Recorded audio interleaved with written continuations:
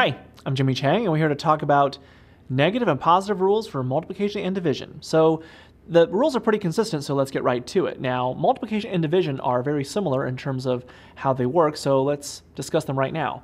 So first of all, the one thing to consider is if the two numbers' signs are the same, when you multiply or divide them, it's going to be positive. And if they're not the same, it's going to be negative. So here's what I mean.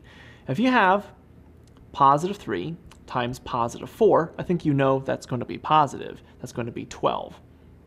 Now, if you have a negative 3 times a negative 4, notice the signs match in the first example, and notice the signs match here in the second example. When you multiply two numbers that have the same sign, it's going to be positive. So negative times a negative is going to give you a positive.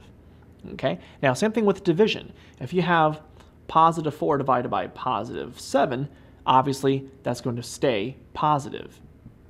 However, if you have a negative 6 divided by negative 3, again, because the two numbers divided by each other have the same sign, it's going to be positive because negative over negative is going to be positive. So 6 over 3 is going to be 2. So positive times positive, negative times negative, positive divided by positive, negative divided by negative, they're all going to give you positive results. Now, when the two numbers multiplied or divided have different signs, the final result is always going to be negative. So if you have 7 times negative 3, positive times a negative is going to be negative. 7 times 3 is going to give you 21.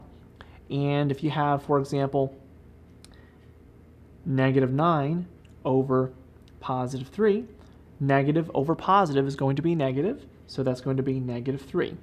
So at the end of the day, the one thing to consider, or two things actually to consider, are if the signs are the same for both numbers, the final result in multiplying and dividing are positive. But if the signs don't match for the two numbers, the end result for multiplying or dividing is going to be negative. So I'm Jimmy Chang, and that's negative and positive rules for multiplication and division.